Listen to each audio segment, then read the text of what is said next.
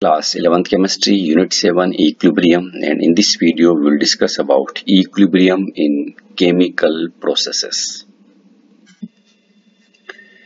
We have discussed that reversible chemical reactions occur both in forward and backward directions, that is forward and reverse direction. When the rates of forward and reverse reactions become equal, the concentrations of the reactants and products remain constant, and this is the stage of chemical equilibrium. This equilibrium is dynamic in nature. Now, what is the meaning of this dynamic? That is, both opposite reactions are continuously going on without changing in the composition mixture. If we consider a general case of a reversible reaction, A plus B converting into C plus D. With the passage of time, there is formation of the products C and D and the depletion of the reactants A and B. It means initially concentration of reactants A and B are more, and as the reaction passes, concentration of C and D increases and concentration of A and B decreases. This leads to a decrease in the rate of forward reaction and an increase in the rate of the reverse reaction. Actually, rate depends on the concentration. As initially concentration of reactants are more and it is decreases with the time passes, that's why there is a decrease in rate of forward reaction, and concentration of products are increases. That's why there is an increase in the rate of reverse reaction. Eventually, the two reactions occur at the same rate and the system reaches a state of equilibrium. You can see from this diagram, this is concentration and this is time. Initially, concentration of A or B, that is reactants, is maximum. As the time passes, their concentration decreases. Clear? And initially concentration of C or D, that is products, is minimum or zero. As the time passes, their concentration increases. And after certain time, when concentration of both, that is reactants and products, reach to the constant value. Again remember, concentration of reactants and products are not equal. Concentration of reactants and products become constant at the state of equilibrium. Okay, you can see there is no change in the concentration of reactants and products. Similarly, the reaction can reach the state of equilibrium even if we start with only C and D. That is, if we start from C and D, that is products, that is no A and B being present initially, as the equilibrium can be reached from either direction. This can also be understand the dynamic nature of chemical equilibrium.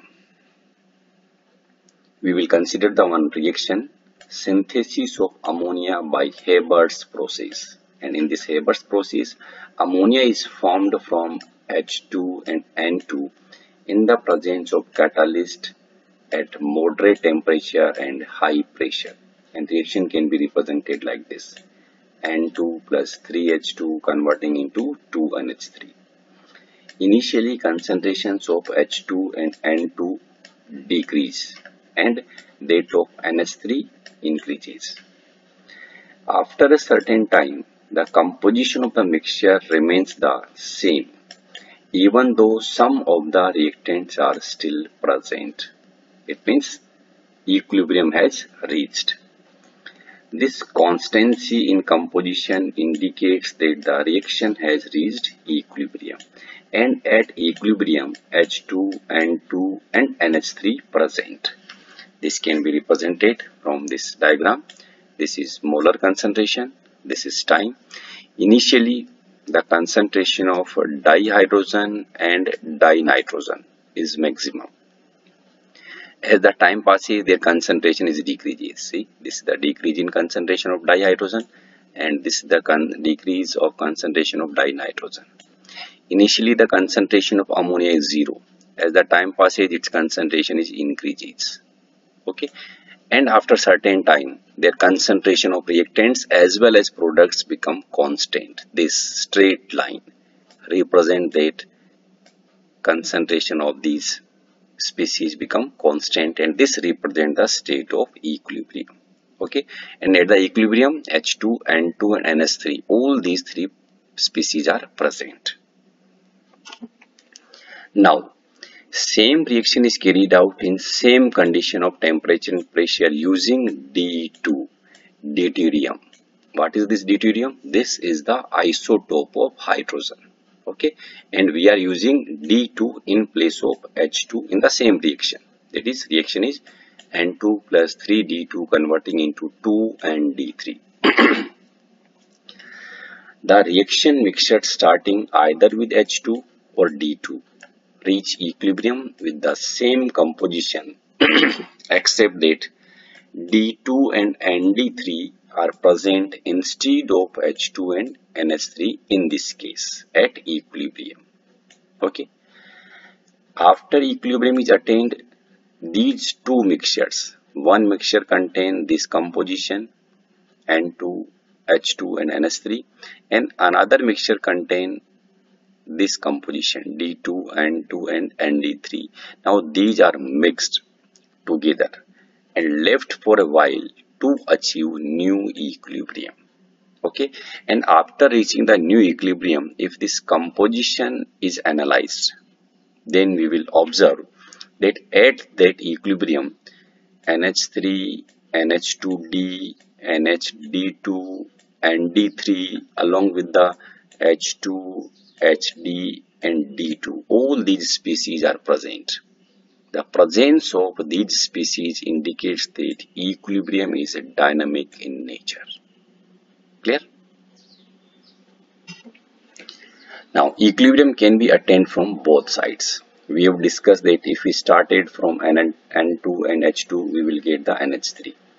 This can also be attained if we start from decomposition of ammonia. That is, if we start from ammonia, then again we reach to the same equilibrium, and either we will take N2 and H2, we will get this composition mixture at the equilibrium.